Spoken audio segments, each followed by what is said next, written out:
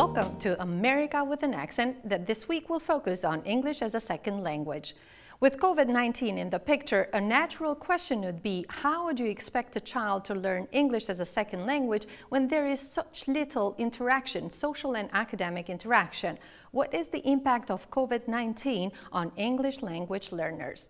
We took our concern to the Nebraska Department of Education, and here comes a general picture on how is English as a second language taught here in Nebraska, changes that COVID-19 brought about, as well as some advice for parents on how to help their children.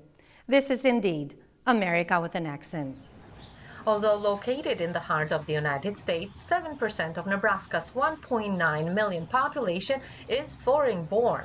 In a nutshell, there are over 23,000 English learners or English as a second language students from kindergarten to grade 12 or last year of high school in the Nebraska public school system.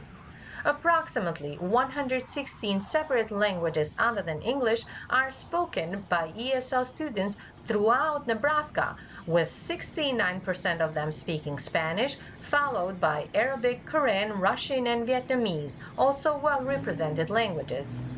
Most of ESL students are in elementary school, especially in kindergarten. The Omaha Public Schools is the largest school district in Nebraska and has the largest number of ESL students. Ellison Olson is Title III Director and ELPA21 Coordinator with the Nebraska Department of Education. And Ann Hubble is an English learner specialist also with the Nebraska Department of Education. How was English as a second language taught in the Nebraska school before COVID-19? I would like to understand that process, please. Go ahead, Ann. Okay, so I think there are lots of different school districts in Nebraska, and they do different programming depending on their size, depending on the number of teachers that they have that can support their population, depending on the resources that they have. And so what it looked like prior to COVID was we probably had some classes that were pull out, that students would go to an ELL teacher or an ESL teacher to receive their English instruction for a portion of their day, and then they would be with their regular classes the other parts of the day. There are some that those students are in the regular classes throughout their entire day with someone coming in to provide supports for them. And then there are some that are called sheltered classes, where the teachers may have an endorsement in their content area as well as in teaching English as a second language. And they can deliver the content through language acquisition processes, and that's called sheltered instruction. I've heard about the pull out, and it's something that I'm familiar with. I had never heard about the shelter program, you said. Is that what it is called? So help me understand here. The teacher speaks both languages? Not necessarily both languages. We have strategies that we use, and the teacher is equipped with the strategies that promote language acquisition. And so the classes that are sheltered are focused on their content, social studies or science or math or language arts, but the students receive the supports to understand the content using these strategies of second language acquisition. And when you say pull out, how, if I am a parent and I send my child to school, can you please describe to me how is he going to learn English as a second language just in a day? How does that work? So if a student is at a beginning stage just learning English, they may have more classes that are focused on language acquisition, developing the language of English in order to access the content. If they have more language, but they still need some supports, they may only go to an ESL or ELL classroom one time during their day. The other time would all be with, all of the students. Would you agree, Allison? I would. You asked about a pull-out program. And so for districts that use a pull-out program, ideally the school tries to find time in the student's day when that student can meet with the ESL teacher to work on their English and not miss important content that's happening in the general education classroom. It's not uncommon, maybe during a writing period while the other students are writing, that the English learners will meet with an ESL teacher and they also focus on writing. I think schools try to avoid pulling students out. We never want to take away students' recess time or PE. Oh, kids are assessed in terms of their English ability, speaking ability. So there is a placement test at the beginning? How does that work? Yes, it begins with the registration process. And so when a parent enrolls a child in a new school, they fill out paperwork. One of the registration forms is called the home language survey. And so there are 3 questions that are asked to determine what language is spoken in the home, what language does the student speak. And based on that information, if the parent answers anything other than English, then that indicates that we do want to give the student a screener assessment to see if they qualify as an English learner. Okay. And there are many districts in Nebraska who use what's called the ELPA21 Screener. There are some districts who use a different screener, and that's okay. It does have to meet certain criteria, but they can use a different screener. And so parents are then notified that either their child qualifies as an English learner and will receive additional supports, or that the student is proficient in English and doesn't need those supports. When my first son, we have 2 sons, and my husband and I were both immigrants. When my first son entered school, he went through the screening process. We were just all ears because we didn't know the system, so we were learning along with our kid. You said that it's different for different districts. They apply different programs. Are those programs the same for all levels? I mean, for all school levels? There are differences by grades, really more by building level. So you have elementary, then you have middle. Usually that's about grade 6 through 8, and then you have high school. When students enroll in a district, and if they stay in the district, it's not uncommon for students to take anywhere from 5 to 7 years to become proficient in English. So if you think of those students who start at kindergarten, a lot of times by the time they leave elementary, they have already acquired English and we consider them proficient, and then they're called former English learners, but they're really no longer English learners. Was technology involved in teaching English as a second language before COVID-19? I would say yes. But again, it varies by district and even by teacher. I was with Lincoln Public Schools last year, and when this all happened, some of our teachers already had the technology going. Their students were familiar. They didn't miss a beat. Other teachers hadn't done that. They were catching up and kind of getting going. So one of the things they all evaluated at the very end, the teacher said, we need to use technology so that students become familiar with the tools, and then they're able to move forward. So I would say technology's been available, but not all teachers were using it to the same degree. But now I think all teachers recognize there's a value in helping our students learn these tools in case something would happen, so they could continue to do their work at home. Okay. And now to summarize the pre-COVID-19 era, how would you rate the ESL program in the state of Nebraska? How successful was the ESL program in the state of Nebraska public school system? Yeah, I think it is pretty effective. Overall, we do see students who make gains close to probably 50%. Or more of English learners are making expected gains. And so there are a lot of good things happening while there's still room to grow. I would agree with that. And I was maybe at a smaller level, but districts do evaluate and look at the number of students that they have who are meeting proficiency every year, but not just that, they're making growth. You know, we talk about the 5 to 7 years for students to acquire academic language. We want to see growth occurring each and every year. When we talk about academic language, it is much more difficult than conversational English. So we'll have students who can, say good morning and we can carry on a conversation with them. But frequently they still need more time to learn the vocabulary that they will need in their more difficult classes, science, social studies, math, things like that. Yeah, I don't know anything about math. When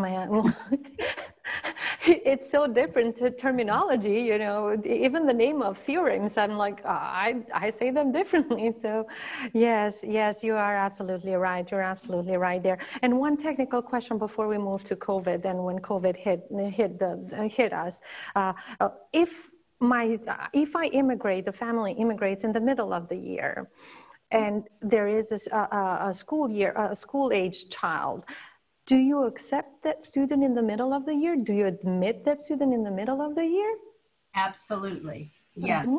Yes. We would encourage parents, as soon as they get housing, the school should be their next stop. We want their student enrolled in school as soon as possible. Okay.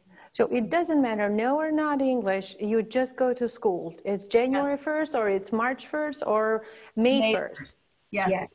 Yeah. Okay. All right. Okay. Now let's move to COVID-19. You touched on it a little bit and you said that technology was available, but it wasn't widely used as a resource from all teachers. Now, what was the main problem that you identified, or one of the main problems that you would identify in ESL pre-COVID, and the main problem that you identified during the spring semester? Not all of our families had the access to internet. And so that was one of the first things that I think Lincoln Public Schools, and I know a lot of other schools, we purchased some hotspots. We worked with the city to see how we could provide some supports and get this internet service to all of our households. So those were big things. Students and families needed the internet access at home in order to be able to participate. We needed to have that good communication so they understood what was going on, and that was much more difficult once we were all, remote. Another thing that was kind of an interesting thing our teachers found out, again, those teachers that had practiced some of these skills with their students, those students were more comfortable, they were able to get on, they kind of knew what to maneuver. But Zoom, doing something like this, some of the students of all ages were embarrassed and didn't want their picture on the screen, or they didn't have a quiet place at home and they had lots in their family, and so it was noisy and they didn't want to participate. Now we moved from spring semester that we were not as prepared, and now we transition into fall semester. And first of all, I would like to know, do you have any data? Do all ESL students have access to technology, or are getting lessons of English as a second language as we speak in the state of Nebraska? My hope would be all learners in the state of Nebraska are receiving instruction. It doesn't have to be on technology. There are some resources that we've shared that have been packets, because if the family just didn't have the internet, despite everybody's effort, we still didn't want instruction to stop. And so it should be continuing. And if there are families that are concerned that their students are not receiving English learner services, they should contact their school district. And if they don't have any luck there, then they should contact the Nebraska Department of Education. All students and families did have the choice, just like all students. I think that if they were uncomfortable and they didn't feel like they were able to return to school, they could choose to do a remote learning. But I think a lot of students have chosen it. My experience is students wanted to be back in school, many of them. And so the teachers that I've talked to, they have most of their classes back, with just maybe a few who are choosing to do the remote, but they're all getting instruction. Can you please tell me, how is ESL taught right now to a student that has chosen remote learning as his option this semester? I can say just a couple of ideas, but again, it might be different for lots of different situations, depending on the resources that they have available. One of the things that our teachers talked about right away was really making sure students were safe and knew what they needed, meeting their needs and anything. Also building those relationships so that they get to know who the members of their class are, even if it's through Zoom or some other kinds of activities. So I know that the teachers that are working with those students who are at home or remote are working on still making good relationships, getting to know them. And then there are resources that some of our teachers are pretty amazing. The things that they put together, and they've developed some abilities for them to speak and then to listen to themselves on, devices. And then they can do their reading and they can do their writing.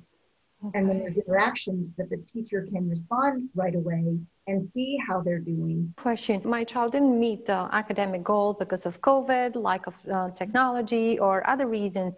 Does my child need to repeat this year? No student should have to repeat the entire school year because of spring closure. The high school level, students do have to earn credits to graduate. And so if students weren't able to complete a course because school closed, so now that school is starting again, that student should have the opportunity to repeat that one course and make credit toward graduation. They shouldn't have to repeat courses that they've already completed. Districts have to be very strategic about saying, what were the most important things that students missed, so we can help them learn that while recognizing that we're in a new school year and the learning for this school year has to go on. We can't just back up. Yeah. All right. So basically, it will be an incorporation of some of the most important topics that were not covered the previous year, the previous semester. The teacher will be incorporating them in this year's curriculum. Yes. Okay. That makes sense. We thought so. That's what we want. And with that, we really want to provide for some individual opportunities. If one student missed a piece of critical learning, then let's find a time to help that one student get caught up, not try to teach it to everybody who may know it already. Okay. Well, Ms. Hubble, you said that you worked closely last year with Lincoln Public Schools, and you were right there where everything was happening. Now, what do you anticipate as the biggest challenge for ESL teachers this semester, this fall? One thing that I've heard, and so I still have connections with some of the teachers, they are trying to do everything. So they are trying to teach to their students who are in their classroom, and they are trying to teach to those students who are remote learners simultaneously. So they are trying to engage those students that are at home, remote learners, as well as engage, and they don't have the abilities to do some of the cooperative learning that we used to always do because of protocol. They have to be safe. They have to make sure students are social distance. The students are wearing masks. The teachers are wearing masks. Students need to be able to see expressions and to be able to understand. Students need to be able to talk to each other. Those are challenges. And when I talked to the teachers, those were the things. All teachers that I talked to felt like they were working 10 times harder to be mediocre at best. How can a parent of an ESL student help in this situation? Because it may so be that the parent himself or herself is not able to speak English that well. How can we help our child? Well, I think we'll both have some ideas. I would say first and foremost, the parent just sending the message to the child of how important education is, and that's done in any language. When the parent continues to work with the child in their own language, it does support the language development. We never want students to forget their home language. And so parents can continue to read to their child, to talk to their child, to count with their child, to do the things that they would do in any language. Make sure that the child knows where to get help and ask for help. And if the parent needs more information, to please reach out to the school. And I would agree, and I would just, again, echo that the parents reaching out to the school just to make sure they understand the expectations, they understand the goals, they have a good sense of where their son or daughter is in their learning. And so they know that, okay, they're on track, or this is what they're doing. We all know sometimes students will come home and say, yeah, I didn't have any homework today, or everything's just fine. And the parents are not quite sure if that's always accurate. And so just that good collaboration between the parents and the teachers. And if they don't speak the language, schools have resources to make sure they can provide that support and help the parents. And we're talking about interpreters here. So if you're not able, there will always. Yes. And most districts anymore also do have digital resources, whether it's grade books, ways that parents can go online and check on their child's progress. And frequently those can be accessed in multiple languages. Another question, and this concerns that social part of language.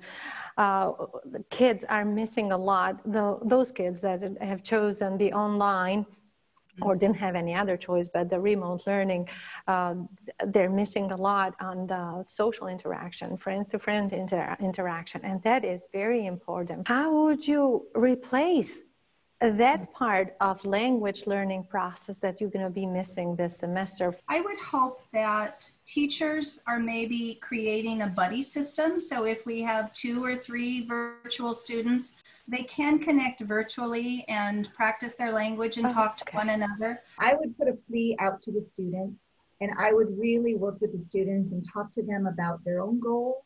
5 things that you're going to do today that you used your language in some way.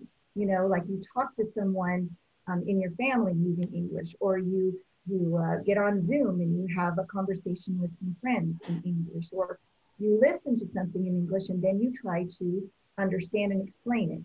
So I would reach out to the students and say, and this could be something a teacher could do with the students, but those goals and those challenges. Well, thank you both for being with us today. I bet that there is a lot of information, useful information that parents like me would appreciate a lot. Thank you.